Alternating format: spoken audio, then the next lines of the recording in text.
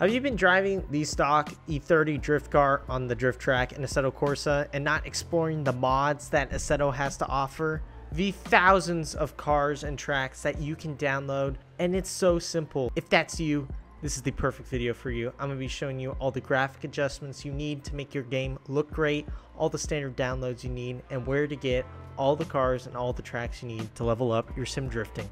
So the first thing you'd want to do when setting up Assetto Corsa is, of course, purchase Assetto Corsa. Now, as you can see here, there are three options to purchase. The first being Assetto Corsa, then the Porsche Season Pass, and the Ultimate Edition, all of which are on sale for over 80% off, which is a fantastic deal. I would 100% recommend getting the Ultimate Edition, which includes all of the DLCs. The reason why you want to buy the Ultimate Edition rather than normal Assetto Corsa is because most of the mods that you will be downloading share parts from the DLC cars.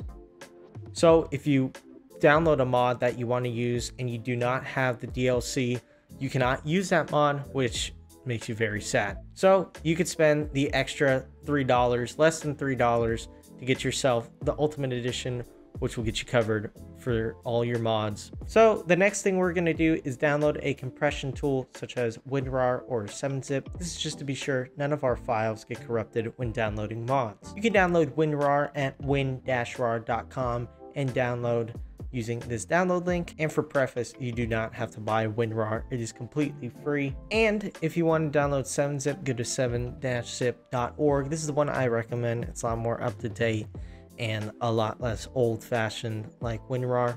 Then just go to this link and click any of these download files, probably the 64-bit because you're most likely using Windows 10 or Windows 11. The next thing we want to do is download Content Manager. Now, this is an extension from the original Assetto Corsa game. Makes things a lot more organized, a lot more up-to-date than the game itself. It runs directly off of the game. And I would download it off the Assetto Corsa club link as this top link, even though it is the top link, it is a little bit slower and a little bit more out of date. So once you click on the link, you're pulled up to this page and you want to scroll all the way down and click the download link, which it should send it to a compression file. For me, Win-Rar, use 7-zip. And then from here, you want to take the .exe file.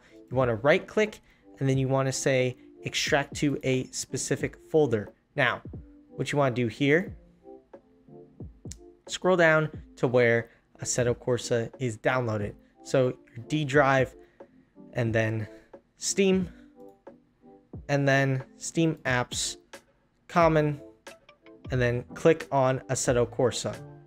This will download the Content Manager app directly to Assetto Corsa where it is supposed to be.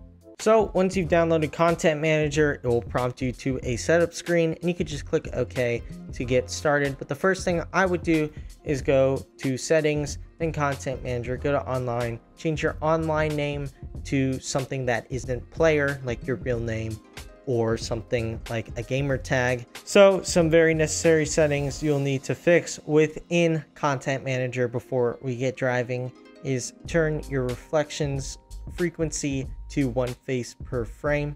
Then you'll want to go to Drive, turn all of your extended weather options off because that does not matter, and then override default PP filter in VR, even if you are not in VR.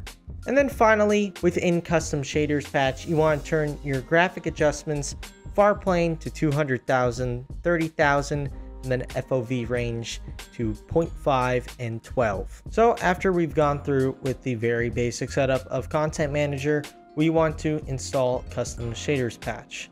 Now, what this will do is make the next step easy because that's the step you need, and you'll just click that install button and you will install either 1.73 or 1.79.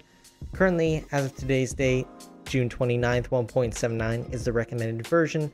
Therefore, I would recommend downloading 1.79.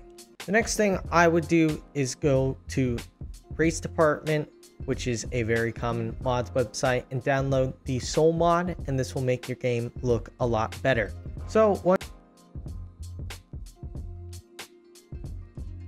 Win-Rar and or 7-zip, and we are like, oh my goodness, what do I do? There's so many folders. Simply what you're going to do is go into your compressed folder of Sol 2.29, and then what you're going to do is you're going to take the first 4 system extension content apps and then go to your D drive, Steam apps, Common, Assetto Corsa, and you're going to drag these over into your Assetto Corsa folder in which Sol will be installed into Content Manager. So after installing custom shaders patch and downloading Sol, what you want to do is go down to weather effects, and in your weather script you want to click Sol, and as you can see it is up to date with the most recent version. This is the one you want to use. So now that you've got Content Manager and Sol and Assetto Corsa downloaded, you are ready to start downloading tracks and cars. So you might be asking yourself,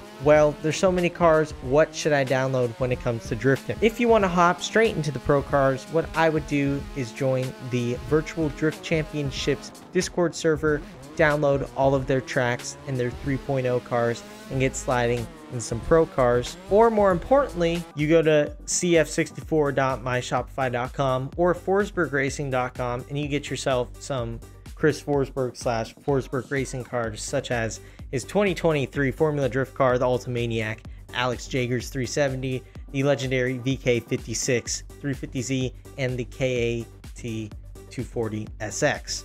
Now, after downloading those cars, which are all very necessary, you're still wanting more. So here are some packs that I would recommend and a website I would recommend to go get some of your cars from. The 2 car packs I would recommend downloading besides the Forsberg Racing cars and the VDC 3.0 cars is the World Drift Tour Street Pack, or the WDTS pack, and the Death Wish Garage 3.0 pack, or the DWG 3.0 pack. The reason being is my philosophy of drifting, especially sim drifting, is you want to learn things slowly before you start speeding things up. So hopping in a solo lobby or a tandem lobby with slower cars that are great to drive, such as WDTS and DWG, it will master your skills of tandem and solo driving, mastering your lead and your chase before going to the pro cars and knocking out any bad habits you may develop hopping straight into the pro cars. And in my opinion, those are the only 2 street car packs you need. I would not recommend driving or downloading any others. However, a great website you could go to download some other pro cars that you might want to drive or other street cars is Vossen.co. On Vossen.co, you can get the assortments of cars you've dreamed of, such as Subaru Utes, R32 Utes, or any fun tracks or competitive tracks you might want to drive. If you want to get tandems with any of your homies in street cars, I would recommend some fun tracks. And if you're looking to level up your competition driving, maybe drive some competition tracks. And maybe you can't find the car you're looking for because maybe it's an individual car. So instead of downloading packs, you just download individual cars. So once you have downloaded your wanted track or car, you want to go into Content Manager and click Content. And for cars, you want to go to Cars, click any car in Content Manager, clicking this All tool right here, and then click the folder button,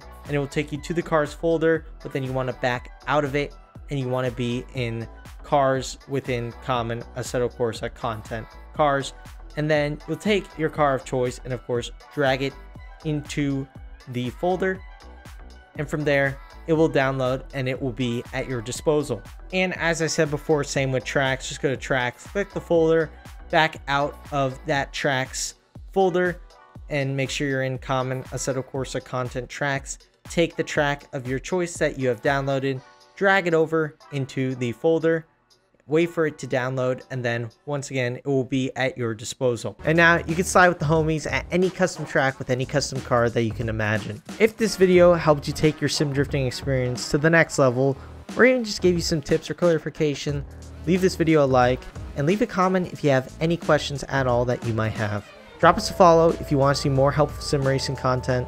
Thank you so much for watching this video. Catch you in the next one.